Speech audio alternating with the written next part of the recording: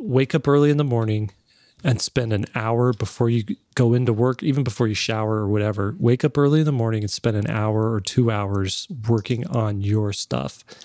And then go to work, get ready for the day and go to work. And the thing is, you getting your best version of yourself after a good night's rest is going to make sure that you get that thing done in a set amount of time by consistently showing up to do that thing just for a couple hours every day.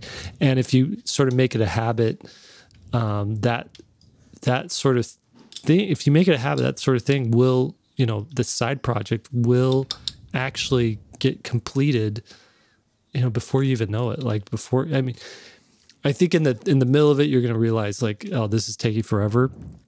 But doing an hour or 2 hours every day for 6 months, that's enough to finish something big, right? Mm-hmm. that is some good work that you get done. And then you can maybe spend a few hours on the weekend as well.